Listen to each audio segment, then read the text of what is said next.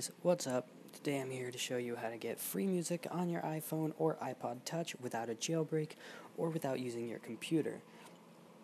Now, this is pretty simple. It's just a normal app you download from the App Store. The one I was originally going to show you is called Free Music here, but it actually got removed. So the next one I'm going to show you is Best Music, which looks like it's from the exact same creators, same exact app. It's just themed a little bit differently. This one is orange and the other one is blue. So I'll show you guys how to get that right now. Just go into your App Store and you want to search Music Downloader Pro.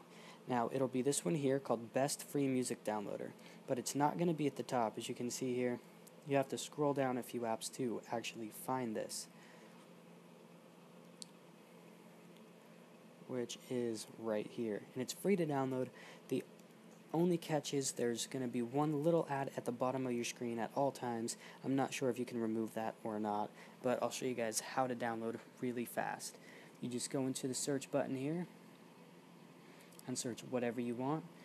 Let's go Green Day. And the downloadable tab and the all tab are pretty much the same. I've not found a difference at all. Everything is pretty much downloadable. I've not had any problems with this so far.